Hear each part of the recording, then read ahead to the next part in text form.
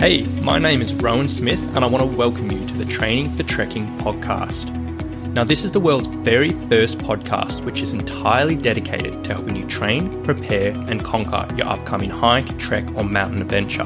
So once a week, I'm going to be giving you quality and practical information on the subjects of physical preparation for trekking, dealing with altitude and nutrition on the trail, so you can know everything you need to be doing to have the best chance of a safe, enjoyable and successful adventure.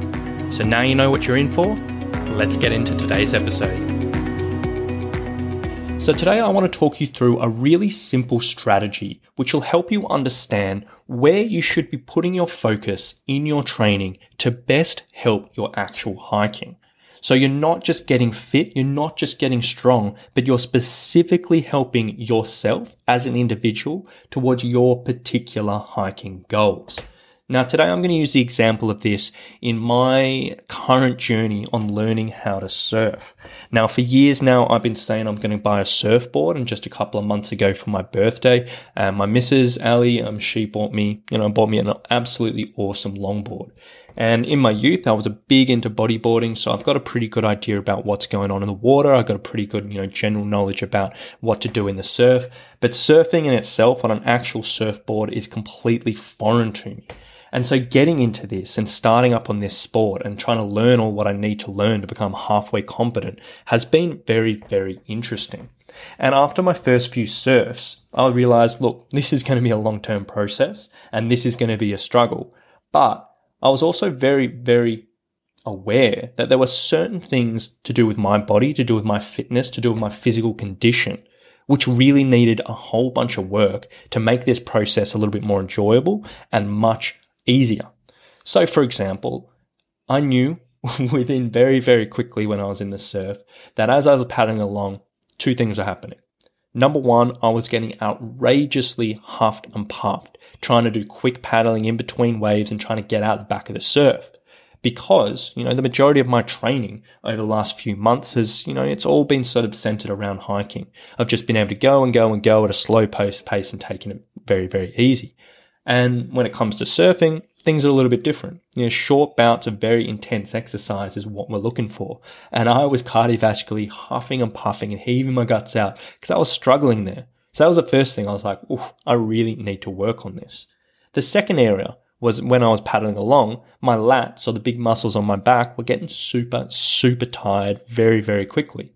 Because again, the majority of my strength training, the majority of my training has been focused on my legs to try and help me get up hills better, to get upstairs better, to be able to last on the trail for a little bit longer. And that was holding me back as well. And then as I moved into the other parts of surfing, there are a couple of things that were getting in my way as well. And as I paddle onto a board, as I tried to jump up, I was realizing it was getting pretty uncomfortable to actually get up on my board, mainly because my ankles were pretty tight and my hips were pretty tight. Now, that was because I've been neglecting that type of training for a few months and I've been working from a desk since all the gyms have been closed, and they've definitely tightened up quite a bit. And after a couple of surfs, I was like, you know what? Those 4 areas, they're very, very, very particular to me. They're definitely holding me back on my surfing and on this journey and on this enjoyment. And they're things that I really, really need to put some focus into. And that's exactly what I'm going to be doing. Putting extra focus into my ankle and hip mobility, doing some higher intensity cardio, making sure I'm hitting my upper body in the gym. And I have no doubt that within a month or two, that's going to pay off significantly when I'm in the surf and when I'm enjoying this activity. And the exact same principle I would highly recommend is you do for your hiking.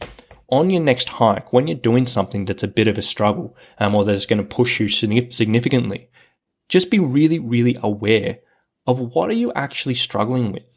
Now, are you struggling going up hills? And specifically, are you getting huffed and puffed, or are your legs burning out?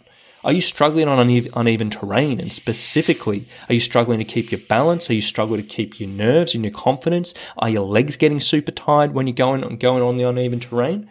Are you struggling with a pack? Is it digging into your shoulders? Are you feeling like you got a sore upper body? Is your back getting sore? Or are you just generally getting tired and huffed and puffed with it on your back?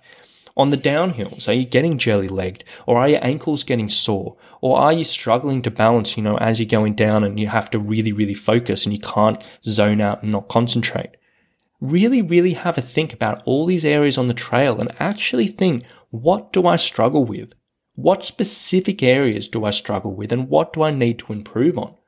And once you figure that out, once you've listed out all these things that you do struggle with, then you can start searching for solutions. And on this podcast, I've probably gone through anything that you may have thought about. I've probably gone through it in the past, and you can dig up, old episodes of this and see what I've talked through. Or you can come up with your own solutions. And if you're like, you know what, my legs get really tired going up hills, maybe you need to do a bit more strength training. Or if I really struggle with my ankles when I'm going down hills, maybe you need to do a bit more stability work on your ankles. Or maybe you're saying, look, my upper body gets really tired when I've got a pack on. Maybe you need to do some more upper body work or purely some more pack work. This is such a valuable exercise for you to actually sit down and spend a bit of time with and really, really identify what areas you do need to work on. Because as much as I give you a lot of information through this podcast, through the Facebook group, through all my other stuff, you really do need to know where you should be applying and what you need to be doing to help your individual situation. Because as much as we all love hiking, we're all very, very different hikers. And what may work for one person may not potentially be as valuable for another person. So I highly recommend you go through this. On your next hike, list out all the things you struggle with, all the things that could potentially get a little bit better to help you enjoy and stay comfortable and really, really take in every single step. List them out and then start coming up with solutions. Research the solutions or come onto the Facebook group, ask the question on how to improve this particular thing, and we can go from there. And I highly recommend you go through this now before January when everything starts to get crazy and when everyone gets remotivated. And that way you can know exactly where you want to put your focus on for the months ahead. So if you do need some help with this, as I briefly mentioned just before, and you do want a bit of extra insight into where or how you can improve certain areas on the trail, I'd highly recommend you come and join the Training for Hiking and Trekking Facebook group. Now inside, I'm always happy to answer any questions you might have, dive into subjects a little bit deeper, and all of that good stuff. So if you do want to find it, it's the Training for Hiking and Trekking Facebook group. I'll leave a link in the show notes below, but I'd absolutely love to see you there. So I hope you take some information out of this and I hope you do apply it because it can be so, so, so valuable for any hiker, any trekker, any backpacker or any mountaineer to help get the most out of their training and see the best results on the trail. So have a lovely day and we'll talk to you soon. Bye.